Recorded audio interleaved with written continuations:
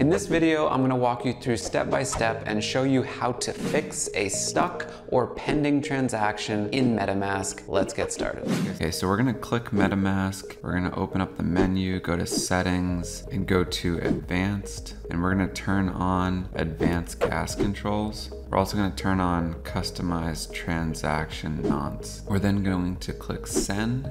We're gonna copy our Ethereum wallet address and we're going to send 0 ETH to ourselves. Real quick, unlike Ethereum, there is no gas limit on expressing your gratitude. So go ahead and hit that like button. Thank you. So we're gonna click send to our Ethereum wallet address.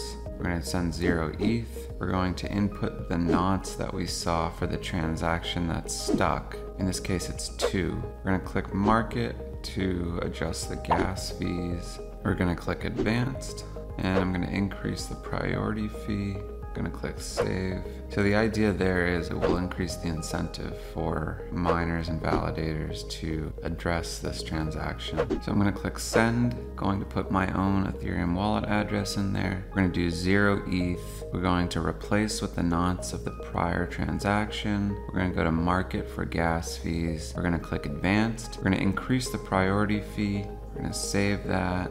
And then we're going to click confirm. So we see those pending transactions at the top and those should go away and the transaction is no longer pending, it's no longer stuck. As always, if you want to stay apprised of the latest around emerging tech, then go ahead and hit that subscribe button. Thanks.